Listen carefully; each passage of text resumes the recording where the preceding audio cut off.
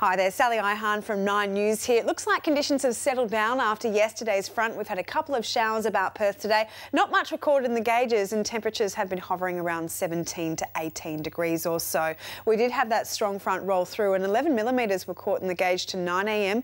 and we've now seen 96 millimetres for the whole month of September. It's the wettest September to date in 16 years of records. Now, for the entire month last year, we had 37 millimetres, so we're off to a good start. We've got more fronts due this week, and for this weekend it looks like it will be dry for the Dockers game on Saturday afternoon, and as that weak front approaches to the southwest, Sunday we'll see the worst of the weather, so the winds will whip up and we'll also see some showers too. In fact, the whole next week could see another 50 millimetres in the Perth gauge, but I've got more details here at 9 News at 6 o'clock.